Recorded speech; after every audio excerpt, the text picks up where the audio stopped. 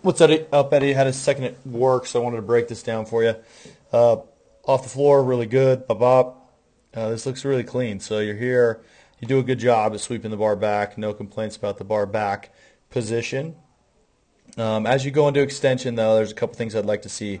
First and foremost, right here, let's start talking about your footwork. Okay, so let's focus on the footwork here. So as you go into extension, there's not a lot of movement of the feet. You stay kind of in this same little box right here the entire time.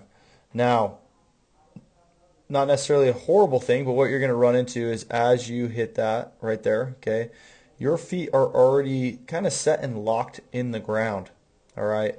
And you don't really have a lot of room to move underneath the bar.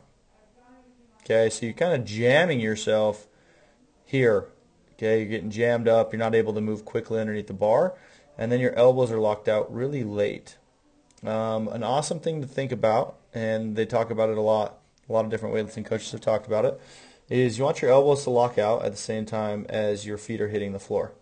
Okay, so for you that means that you're going to need to have a little bit of activity on this extension.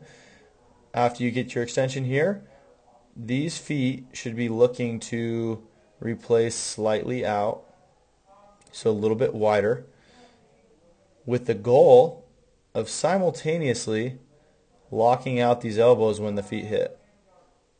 Okay, so your timing and sequencing is off right there in terms of elbows are still bent and you're stuck right there, you're glued, so there's not a lot of room to go. Okay, and that's why I feel like you missed this lift out front. So let's focus in and work on that mentally. Okay, so we're going to think about letting the feet move out.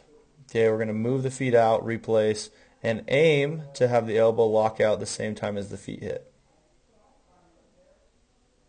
And then let's watch this through one time, slow-mo. Stuck, boom, spit out. Okay, let me know if you have any questions on that. It's a common thing we see. People get stuck down in the bottom because they're not replacing or widening the feet and getting into a good position to receive the bar. So by doing that, it should help you naturally pull underneath the bar a little bit faster, get those elbows locked out, and make lifts just like that. Thanks, Eddie.